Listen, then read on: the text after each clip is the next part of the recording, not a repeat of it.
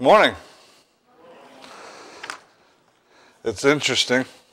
I have one of those. I'm having one of those days where I struggled with where I was going to preach exactly. A couple ideas, a couple thoughts, a couple different passages, and I can't say last minute, and this had been one of the thoughts, but the Lord kind of solidified this as where He wanted me to speak. Hebrews chapter 11 and verse 24, and about every Sunday morning, Dan comes in. He says, "So what are you preaching on?" And those days, then I kind of saying, "Well, I think this is where we're going to go." He starts laughing. It happens. It doesn't happen all the time, but it happens on occasion. And this morning I kind of do that, and I said, "This is where I think we're going to be. I think this is where the Lord's leading us." And he says, "Wow." And honestly, the song service went exactly together with the message, or goes together with the message this morning. The songs that he had picked without me talking to him. He'd been praying about those songs and praying about what the Lord would do, praying about the asking. Normally he asked us about a slide and what I would want. He didn't, but God kind of led him in a direction, and it's amazing how God works together in different people's hearts. Let's praise the Lord for that. For one, it confirms that this is where God wants me to be. But two, it just shows the unity of the Spirit of God in it this morning. Hebrews chapter 11, verse 24. We're going to read those first 4 verses again. We're going to pray, and we're going to share what the Lord's laid upon my heart. And verse 24 says, "By faith Moses, when he was come to years, refused to be called the son of Pharaoh's daughter, choosing rather to suffer affliction with the people of God than to enjoy the pleasures of sin for a season, esteeming the reproach of Christ greater riches than the treasures in Egypt, for he had respect unto the recompense of the reward. By faith he forsook Egypt, not fearing the wrath of the king, for he endured as seeing him who is invisible." Let's pray. Father God, I thank you, Lord, for the example that we have here of Moses. God, I pray that you will lead and guide as we dissect your word. I pray that you help us to interpret it correctly, help me to preach it, proclaim the truths that are here. And Father, may your Spirit work in the hearts of all of us, Lord, to make us more and more like Christ. And Lord, if there's one here today that's not saved, Lord, one who's never by faith done anything, they've never trusted in Christ, I pray that today, that Lord, that this might be the day that they would accept what Christ did for them on the cross and trust him for salvation. We thank you, Father, for all you do for us. In Jesus' name we pray. Amen. If you've ever been to Sunday school or grew up in church, you hear the word Moses, and I'm reminded of the very first story of Moses and the bulrushes. If we would go back into the book of Genesis or Exodus, if we would go back to the book of Acts and read through the story, and for sake of time, we're not going to read the whole account of his life, but Moses was born an Israelite to a mother and father who were devout Jews who were defying the king's order. Now, you need to know what the king's order was. And in fact, the very verse before what we read says that by faith, Moses, when he was born, was hid 3 months of his parents because they saw he was a proper child and they were not afraid of the king's commandment. The king spoken of here was Pharaoh. Pharaoh's commandment was that all the children of Israel, all the male children, were to be killed. The children of Israel were in bondage to the people of Egypt. When Joseph came to Egypt, he had a place of authority, or was given a place of authority over a period of time. God put him there to save the people of Israel, or else they would have starved during the time.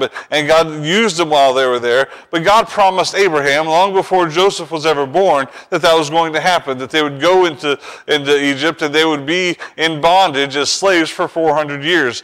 As Joseph and his family and his brothers, and they had children, they began to multiply. The numbers began to grow, so much so that the next king, who did not fear God, did not trust Joseph, he began to be afraid that they were going to be overrun by Jews. And the truth is, they didn't like the Jews at all. They didn't like Israel at all. They hated them. The Egyptians hated sheep farmers. They hated people that dwelt with sheep, and they looked down upon them. So they decided to put them in bondage, thinking making them slaves, that they'd be able to control the number of people. Well, God blesses his people, doesn't he? Regardless of what the world's doing around us, and God blessed the children of Israel, and they began to have more and more children. And so the king said, okay, so what we're going to do is we're going to have the midwives who are there at the birth. We're going to have the midwives kill them for threat of their own life, kill the babies that are born. And the midwives, by faith, didn't do that. They refused to kill the children, and they told the soldiers that the children were born too quickly before they ever got there. And, we can't help it. So then Pharaoh said, okay, any young man, any boy that's born is to be killed. And so here you have Moses born to his mother and father. They're slaves in Egypt. The king has declared that Moses should die, but that his parents, in faith to what God said, in faith that God would keep their son alive, took him and they hid him. His mother took him and hid him for 3 months. And when it got to the point where they could no longer hide him anymore, she put him in bulrushes. She made a little basket. She wove this basket. She covered it in pitch, and she had her daughter take it down to the river and put it in the river, the Nile River, and praying that God would take care of that child. And who found it? If you grew up in Sunday school, you know it was the Pharaoh's daughter found the child. And so the little girl watching from the reeds sees Pharaoh's daughter pick up the child, and realizing who it was, she decided not to turn this baby into the king till he could be drowned or fed to the crocodiles or whatever else they were going to do with that child. She decided, this child will be mine. But she needed a nurse. And who will nurse for this child? Well, the book of Acts tells us that his sister stepped forward and said, hey, I know somebody that could be a nurse for this child. And she said, here, take him. And for many years, until the child was weaned, he rested in the arms of his mother. Isn't God good? To take care of and provide for and watch over this little boy who would one day lead the people of Egypt out of Israel, to set them free from the bondage that they were in for 400 years. God can take just a little child and make so much more out of it. Understand, God can do the same for each one of us. There's unlimited potential in each one of us that are here today. God could bless and use you, but God used Moses because Moses, by faith, followed him. So he's raised as the son of Pharaoh's daughter. He is educated. He learns the language of the Babylonians. He dresses well. He lives in the palace or near the palace. The book of Acts tells us that he is well-spoken, has much power, and wise in his words. And he has there is just I don't want to say the word or. There is a presence about Moses. He has a power about him. Listen, he had it all. Think about it. He grew up in the palace. There wasn't anything that he could not have. There wasn't a position that he could not have. The Pharaoh's daughter raised him. That meant Pharaoh was his adopted granddaddy. I don't think that he pushed him off. I don't think he was made to be an outcast. But there came a point in Moses' life where he said, this is not what I want.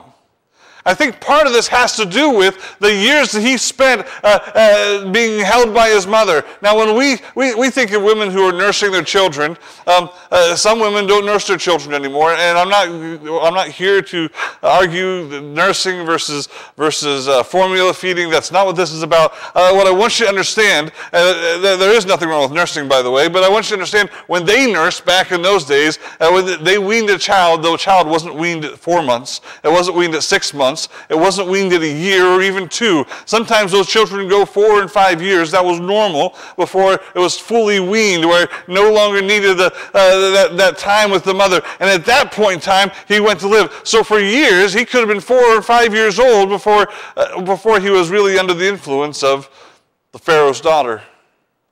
As long as that nurse was taking care of him, his mother, she had time to teach him and to talk to him. And don't tell me she didn't tell him about his people. He learned about his people from somebody. He learned about not just his people, but their God from somebody. He learned about the God of Israel.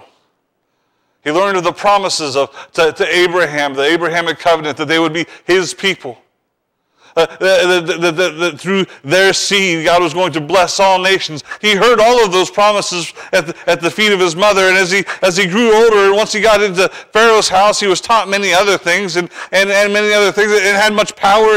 There wasn't anything that he couldn't have, but there came a point in his life where he made a choice. And this morning, this is what I want to talk about.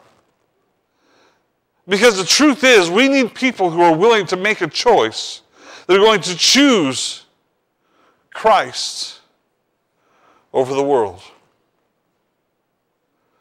We're going to choose Christ over the world. Let's go back and look at the passage that we're at in Hebrews chapter 11, verse 24. By faith, Moses, when he was come to years, when he became an adult, it says he refused to be called the son of Pharaoh's daughter. He no longer wanted to be identified as somebody who was the daughter or the grandchild of Pharaoh, or the daughter of the son of the daughter of Pharaoh. He wanted to change his identity. Why? Because he knew who he really was. He knew that he was born an Israelite. Listen, think about this for a second. What did he not have available to him as a prince of Egypt? Could he have all the money he wanted? Could he get any job that he wanted? Is there any girl that he could have cast his eye upon and said, "Whew, she is beautiful. I want her to be my bride"? I have a feeling Pharaoh would have made it happen. I don't think there was anything that was withheld from him as the son of Pharaoh's daughter. I believe that it was all available to him. But there came a point in his life when the Bible says, he refused to be identified as that. Because he knew that that's not who he was. He was something else. He was somebody else. He was a Jew. He was born to a Jewish family. His heritage was the heritage of Abraham and Isaac and Jacob. Listen, he knew that he was not the son of Pharaoh's daughter, but he also knew that his people were in bondage. They were slaves. They were forced to make brick with mud. They were forced to. They served in houses. They weren't a free people. They served as slaves. They had no control over what they did. They worked forcibly without pay. In fact, when he goes to years later, when he goes to bring the people out, they make their job harder and make life harder for them because of all of that. They had no control. They only had to follow the rules. He no longer wanted to be identified as the son of Pharaoh's daughter. Here's a question for you. Dan really got into it this morning. Who are you identified as?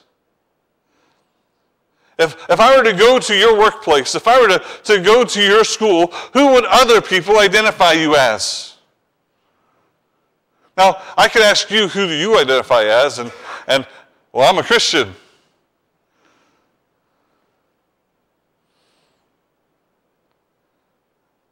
Sometimes what we identify as, and that may not even be the first thing that you identify as. I used to say, while I would walk into a house, "Hi, my name is Rob Richard. I'm a paramedic with this ambulance service." I identified with my job. Sometimes I identify, because you young people may identify with what school you go to. I'm a student at whatever school you go to. I know you go to Gardner. Because you're not the only kid there. I don't know where your friend goes. Okay, she goes to Gardner. All right, so you may identify with what school you go to. You may identify as my mom and dad are, right? I'm a part of this club. I work at this shop. I run this business. I do this over here. I'm part of this family over here. You may have heard of this. So, we identify our ways in many. How many times do we identify ourselves as children of God? As followers of Jesus Christ? Because the Bible tells me I'm not of this world anymore. The Bible tells me that I have a new name. It's written up in glory. We sing the song, there's a new name written up in glory, and it's mine. The Bible says that I've been adopted by the Father. Behold, what manner of love the Father has bestowed upon us, that we should be called the children of God. We're to be able to walk worthy of the name that we're now called. We're followers of Jesus Christ. Do we identify as that? And not only do we identify as that, do others identify us as that? Because it's one thing to say it. It's another to have somebody on the outside, somebody over here that hasn't talked to you yet. What would they say about you? What would the kids in your school say? What would the people at work say? What would your family say? Other than, well, they say they go to church, but, you know, they're just like the rest of us. There's nothing different. They make fun of other kids. They swear at work. They do this over here. We saw them at the bar last week. I'm not following anybody around if that's you. I'm just using this as illustration. There should be something that identifies us with Jesus Christ. But Moses, to be identified as a child of God, to be identified as a Hebrew, made a choice. He said he no longer wanted to be known as the son of Pharaoh's daughter. Look at verse 25.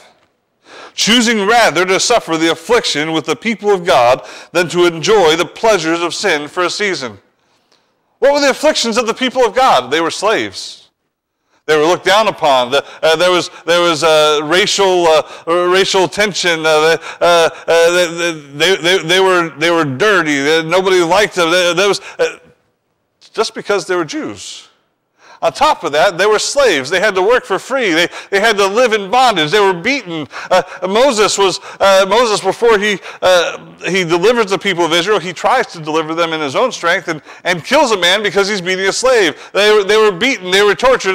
Life was not easy for them. And Moses made a choice. He looked at the lives of the people of Israel and he said, I'd rather live that way than live in sin. To live in Egypt and be known as the son of Pharaoh's daughter. Why? Because I'm not the son of Pharaoh's daughter. I'm a Jew. And something in him rose up and caused him to make that choice and to step away and to put away all of those things of Egypt, the pleasures of sin for a season. Sin is pleasurable, isn't it? Not when we get caught, but when we don't get caught, it's pleasurable. Come on, the Bible says it's true. Listen, we need to understand the whole context of what this says. It's pleasurable, yes, for a season. While you're on this earth, sin is it pleasurable to have a lot of money? Now, it's not sinful to have a lot of money. What do you do with that money? Might be sinful. Where you go with that money? That might be sinful, but it can be fun to do things that the Bible says is sinful. Have you ever seen a commercial for alcohol? What do they show in the commercials for alcohol? They show people at a party having fun. They're all running around and it's great. They don't show you the drunk beating his wife. And they don't show you the child with the bruises all over him because they don't show you the car accident with the dead people hanging out of the car because of the drunk driver. They don't show you those things. They show you the fun stuff. Sin is pleasurable for a season. Relationships outside of marriage, can they be pleasurable? I'm not going to lie to you. God made sex and God made for marriage, and it's pleasurable, but it's made for marriage. And it can be pleasurable outside of marriage. Unfortunately, it's only pleasurable for a season. And there's a lot of damage that can be done, a lot of lives that are ruined because somebody decided to take part of that pleasure. Drugs can be fun. Why else would the drug addicts do it? Seriously. the feeling of the feeling of the high feeling, that euphoria that comes along, the good feeling. Listen, I'm not going to lie to you and say that sin is not pleasurable, but it's only pleasurable for a season. And the end of those things always comes down to death and destruction of your life. And Moses looked at the pleasures of Egypt. Now, Egypt, the people of Egypt considered themselves better than everybody else. They were the people of the world. They had everything. There was so much that they had to offer. And Moses looked at that, and in fact, he probably partook of some of that as he was growing up, and he could have had all of it. But he said, I'd rather suffer the affliction of my people because this isn't me. If you're here today and you're saved, can I tell you that you may live like the world and you may act like the world, but if you're a child of God, you are not of this world. And you need to make a choice today that I'm no longer going to welcome the pleasures of sin for a season, but instead I want to suffer the afflictions of my people. Now, as Christians here in America, we don't suffer much affliction. We talked about this in Sunday school. There's not a whole lot of persecution like we would think back in those days. They were in chains. They were in bondage to the Jew or to the Egyptians. There was a lot of downside to what Moses was accepting when he rejected one identity and chose another. But I want you to understand, he looked at that and said, that is better, not just because that's who I am, but let's look at it. Why did he choose that? It's found in verse 26. Esteeming. That means he considered that the reproach of Christ, the affliction for God, was greater riches than all the treasures of Egypt. Now, Moses was an Old Testament saint, and he didn't know Jesus. But Christ is the other word for Messiah. We think of Christ, we think Jesus, and Jesus was Christ, the Messiah. Moses thought the word Christ, not the Messiah. What was he doing? He was identifying himself with God and being a child of God. He said he considered that the afflictions of God's people, the afflictions of being a child of God was more riches than the pleasure of sin for a season. When are we going to start considering that the things of this world really aren't all that great? When are we going to look at what the Bible says is sin and say, that looks fun, and it probably is fun for a little while, but can I just say to all of you, especially you young folks, it isn't that great. I've been there. I've done it. It ain't worth it. There's damage that will happen in your life that you cannot change. There will be scars that are left because you can't go back and fix that. And you may heal and you may move on, but you can't fix that. And you're a child of God if you're saved. You need to identify as a child of God and say, listen, I would rather suffer for Christ than identify as that. Moses made that choice. He made it because he considered the riches of Christ. He esteemed the worst that Christ had to offer. When I say the worst, the afflictions of Christ, better, greater riches than all the riches of Egypt. What does that tell me about Moses? He was more heavenly minded than he was earthly minded. He was more heavenly minded than earth. What I mean by that was that his mind was not so much on those things that are pleasing for a short period of time, those things that are pleasurable, those things that will go away. Listen, you can have money in your bank account and be gone the next day. Last night my hot water stopped. And then as I was downstairs trying to get it going again with some help on the phone, afterwards we got it going a little bit, and I thought we were going to make it till Monday, and then it started smelling like oil and unburnt oil in the house, and we had to call somebody in. When you call somebody on the weekend, it costs more money. All that money could be gone. I used to follow Dave Ramsey's plan. I don't know if anybody's ever heard of Dave Ramsey. Great financial advice. I had $1,000 in my account for emergencies, and a month into having that in my emergency account, my water pump died, and it cost me $994 to get it replaced. Money goes. Money comes and money goes. It's temporary. You could have cars, rust, electronics. Everybody's got phones on them these days. I don't know where mine went. There it is. It's on silent, just so you know. Everybody's got these things. Guess what? It's not even. This is a Samsung Galaxy Note 8. It's already out of style. They think they got the Note 10 or whatever's next. It's broken. Can't see it. Maybe you can't see it from there, but there's cracks in my screen. And a year it'd be worthless, right? Because it's junk. I say that as I gently set it down so I don't have to go out and buy another one. It's temporary. In fact, it's not even really needed. We convince ourselves that we need the things of this world. I'm not saying you shouldn't have a phone. I'm not saying that's sinful. But we get so caught up in the things of this world and the things of this earth that we forget about what's truly important.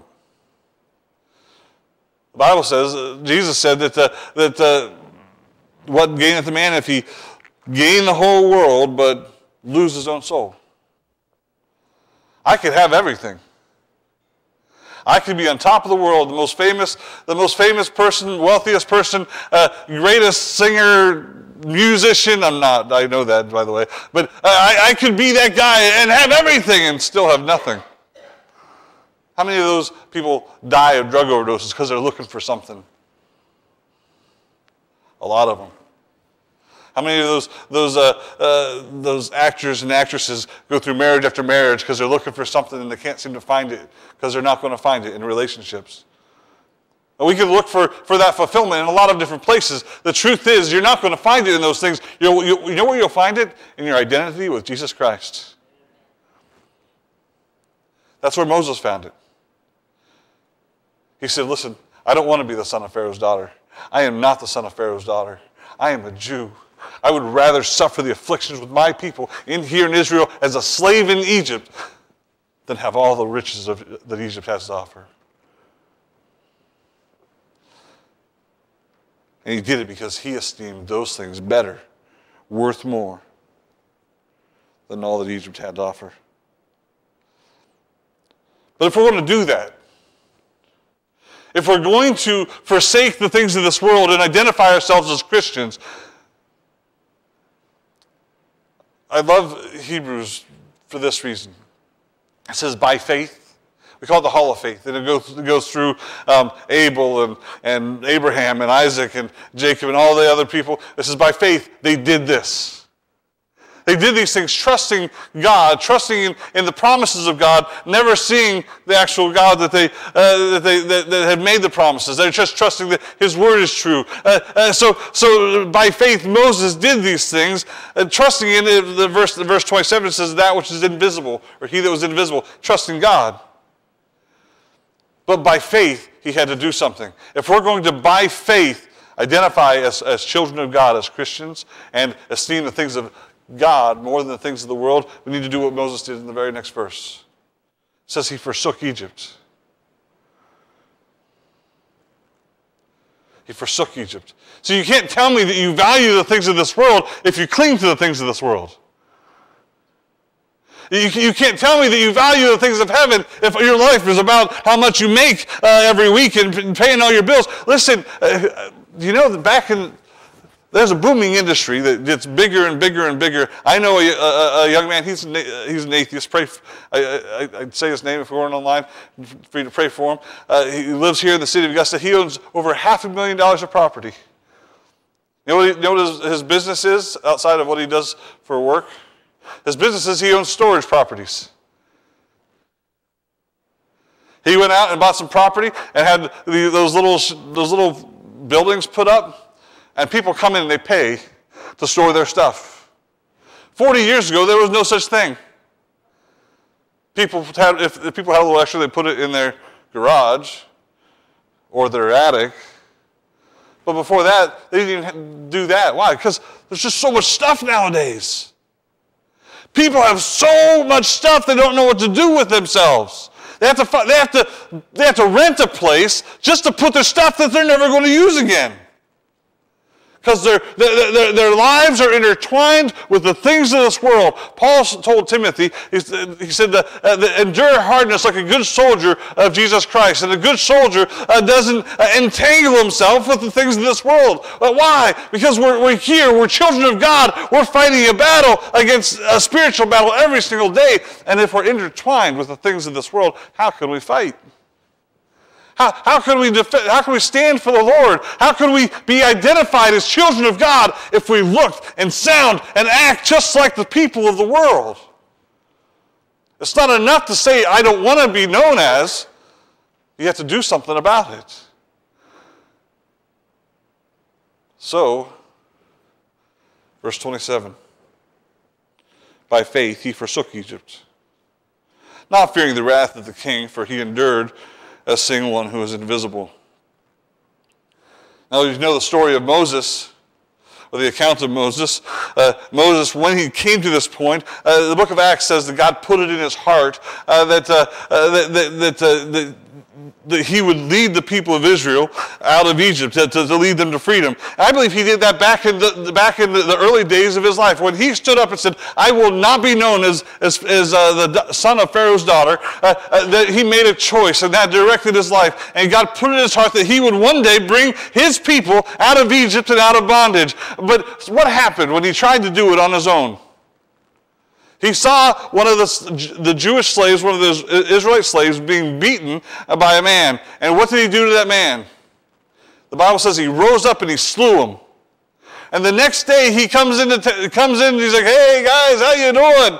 And like, what are you going to do? Kill us? Like you did that? He's talking to slaves.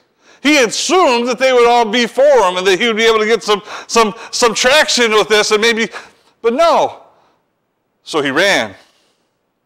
Now here it says he ran not because he feared the king, not because he feared the wrath of the king, but because he trusted in God. When he forsook Egypt, he left all those things behind. Where did he go? He went out into the desert and became a shepherd. And he served for 40 years, worked as a shepherd for 40 years with his father-in-law. And it was after that period of time, as God humbled him, as God showed him that he couldn't do this in his own strength, but that he needed to do this in the strength of the Lord. It was after that God said, I want you to go back and lead my people. Tell Pharaoh to let my people go. Oh, and we know the rest of the story. But something happened. First, he made a choice. He knew who he was, and he made a choice. And instead of being who everybody else was or thought he was, he decided and chose to be who he was, a Jew. And in doing that, and esteeming the affliction of Christ greater, he then forsook the world behind. Now that doesn't mean you have to go out and live in the desert, because that would be crazy. Right? It doesn't mean that you have to go live up on the top of some mountain top, or that we should go build a commune and all sing kumbaya, and that's not what I'm saying. But we need to forsake the things of this world and cling to the things of God. Because when you forsake one thing, you're running to something else. You're not just running. Because if all you're doing is running away from one thing, you'll just end up in something worse. You have to have a direction. He forsook it and went to the desert where he found and met the Lord 40 years later. And I believe, honestly, that he was serving God there. So in your Christian life, what do you need to do? Forsake the things of this world and esteem the things of God much greater. How important is your time of reading your Bible? How important is that time that you get to spend with the Lord, reading your Bible and in prayer? It should be, as a child of God, that's your bread and butter. That's breakfast, lunch, and dinner. You eat, right? Jesus said, man should not live by bread alone, but by every word that proceedeth out of the mouth of God. Do you esteem that greater than you do Facebook? What's the first thing you do when you get up in the morning? Let's see what everybody else did. Oh, look, there's a cat. Oh, the dog is cute. I'm not saying that Facebook can't be used for good. I'm not saying it's even wicked or evil. There are bad things on it. It can be used for bad, just like we can use anything. It's neutral. But do you esteem God greater than technology? Do you esteem God greater than social media? Do you esteem God greater than money? Do you esteem God greater than friends? Do you esteem God greater than your job, your career? The truth is family.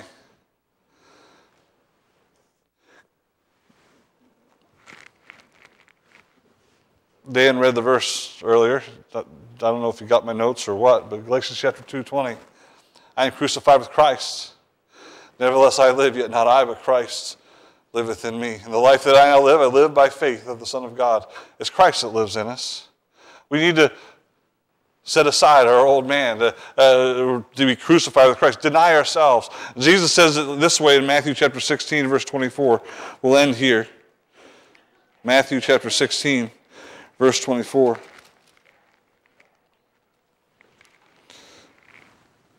So then said Jesus unto his disciples, if any man will come after me, let him deny himself and take up the cross and follow me. For whosoever will save his life shall lose it, and whosoever will lose his life for my sake shall find it. Jesus is talking to his disciples. He's not talking to people that are lost. He said, listen, if you're going to follow me, you need to deny yourself. You need to identify yourself not as the world, but identify yourself as a follower, a disciple of Jesus Christ. Deny yourself, die to self, however you want to phrase it, and you need to pick up your cross and follow me. You need to endure the affliction that is set before you. You need to serve God where you're at. You need to put all the things that you deem as important and be like Paul and say, listen, those things that I counted gain, they're all for loss. I count them as dung. What is it that you esteem in your life? Who do you identify? Who are you? Was the question that was up there earlier. Are you a child of God? And if so, have you forsaken those things? Or are you still sitting in Egypt saying, I'm an Israelite? I'm not saying you have to come in wearing black and suits and ties and look like me every Sunday. Please don't. I'm not pretty. And we don't want to have a church full of people that look like me. What I'm saying is despise the things of this world. Despise the things that God's Word tells us to despise. When I say we're to despise the world, I don't mean the people in the world. I mean the things of this world, the lust of the eyes, the lust of the flesh, the pride of life. Those are all things that will cause us to sin. The Bible says we can't love the world and love God. Who do you love this morning? Are you ready to have you set those things aside? Are you denying yourself? Are you ready to make a choice? So this doesn't make sense. Why would I do all that? Because Christ died for you. Hebrews chapter 12. I said I was finished. I'm almost finished. Hebrews chapter 12, verse 1 says, wherefore, seeing we are also compassed about with so great a cloud of witnesses, let us lay aside every weight and the sin which does so easily beset us, and let us run with patience the race that's set before us, looking unto Jesus, the author and finisher of our faith, who, for the joy that was set before him, endured the cross. What was the joy that was set before Christ? Us. And because of that, he laid his everything aside and put on flesh of man. The Bible says the Word became flesh. And he came here with a specific purpose to die on the cross for our sin. So I don't need that. You know, it's funny. I've heard a couple people say it this last week. Unless somebody knows they need to be saved, there's no need of a Savior. I've said it myself before, but listening to my wife's testimony, she was talking to me about something the other day, but I was talking about when she got saved, when she decided to follow, or when she came to Christ. She thought she was a good person. Listen, she had turned over a new leaf. Most of you, if not all of you, already know my wife's testimony. She was not a goody two shoes growing up. She was trouble with a capital Trouble.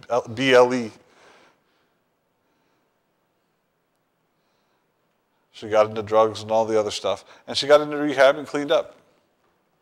And when I say drugs, I don't mean she smoked pot. She hated that. She did all the other stuff, meth and coke and all the stuff you hear about, read about, see the documentaries about. And she got clean. She didn't get clean because Jesus saved her. She wasn't saved. She got clean because people can do that. And she came here to this church when we were dating. Pastor Williams had advised us we should come. I was working, she came here, and he preached a message for 3 weeks. He was preaching a series on the Ten Commandments.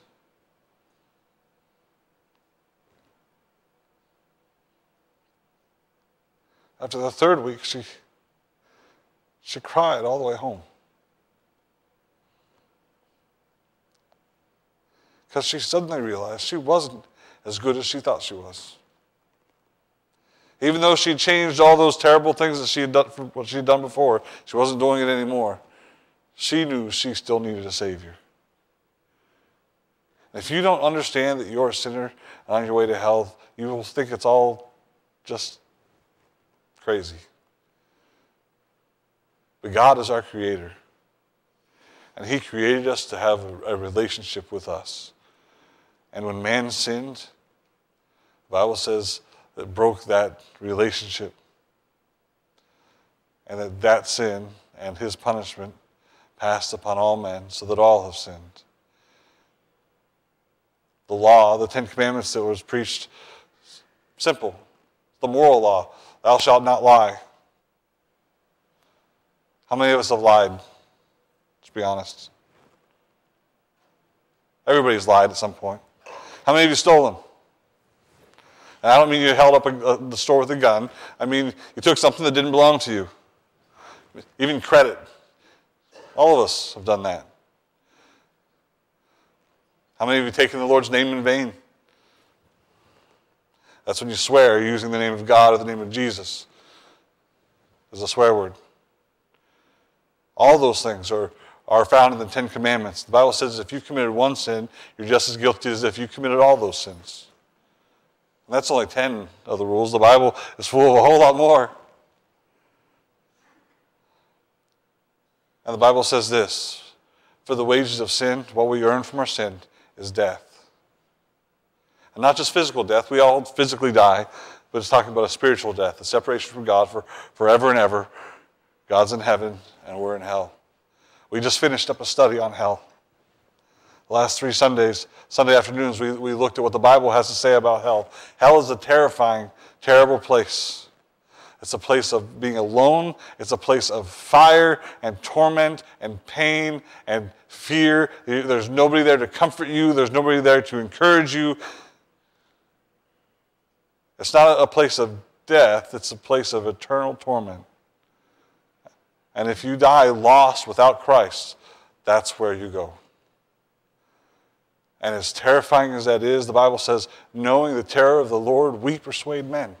There's a reason I'm bringing this up, because if there's anybody here that is without Christ today, I want you to know that Jesus loved you so much that He gave His life on the cross to pay for your sin. See, God is just, and all sin must be judged. But God is holy and perfect, but God is also good. And because God is good, He loved us and sent His Son to die on the cross to pay for the sins of the whole world. So He paid for your sin, but we need to trust it in faith. Knowing something, knowing what the gospel is in our head is a whole lot different than trusting in it. I loved my wife. I wanted her to be my wife. She was not my wife until I proposed, and we said our I do's in the pastor's office, or in my office now, in my office almost 12 years ago. You can know the gospel. You can know that Jesus died for you. You can know that you're a sinner, but until you, by faith, ask for him to save you, you're not saved. The good news is, the Bible says, whosoever shall call upon the name of the Lord shall be saved. There's no question about that. There's no ifs, ands, or buts. It's not, well, you might be. It says shall be. It's a definitive. It means it's like if I drop an apple, it will fall to the ground every single time. Why? Because of gravity. If I call upon the name of God, he will save me. Why? Because he said so, and God cannot lie. So why would I turn from the world and the pleasures of this world to follow after God? Because he died for me. And I've accepted that. I've accepted him by faith. And man, he has done a work in me. We talked about that in Sunday school. The riches of Christ in you, that mystery. It's amazing. We're not just talking about heaven. That's a benefit of salvation. But God begins to do a work in us to change us. I thank and praise God for that. That's why I turned. I'm not of this world. I'm a child of God. If I'm here today and I'm lost, you don't have to be. Today is the day of salvation. I'll tell you this one last thing, and I promise I'm done. I have done 2 funerals in the last month of people that died long before anybody ever expected. A 26-year-old yesterday.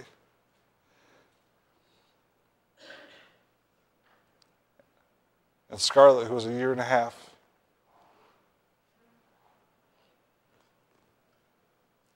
Life is short.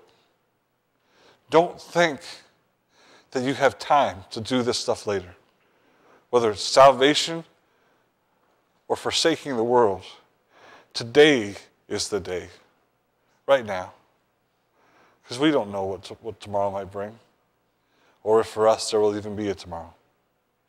What we do know is the Bible says this: it's appointed a man wants to die, and after that the judgment.